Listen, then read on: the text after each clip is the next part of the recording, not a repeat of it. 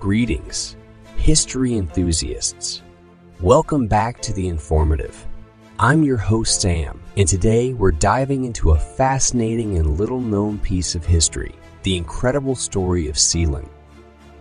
Nestled off the coast of England in the North Sea is a remarkable micronation that has captured the imagination of many. Sealand, often referred to as the world's smallest country, boasts a history as intriguing as its very existence. So grab your diving helmets and let's plunge into the captivating tale of Sealand. Our story begins in 1942 during World War II, when the British government constructed offshore sea forts to defend against German air raids. One such fort, Ruff's Tower, became the foundation for Sealand's future. Fast forward to 1967, when Roy Bates, a former British Army major, occupied Ruff's Tower, declaring it the independent principality of Sealand.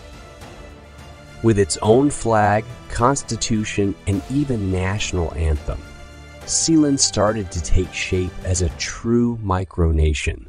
But things were about to get even more intriguing. Sealand's journey wasn't all smooth sailing. In the early 1970s, a group of German and Dutch mercenaries attempted to seize the micronation by force. The Battle of Sealand ensued, with Bates and his family successfully defending their territory. As the years passed, Sealand began issuing its own passports, leading to debates about its legitimacy.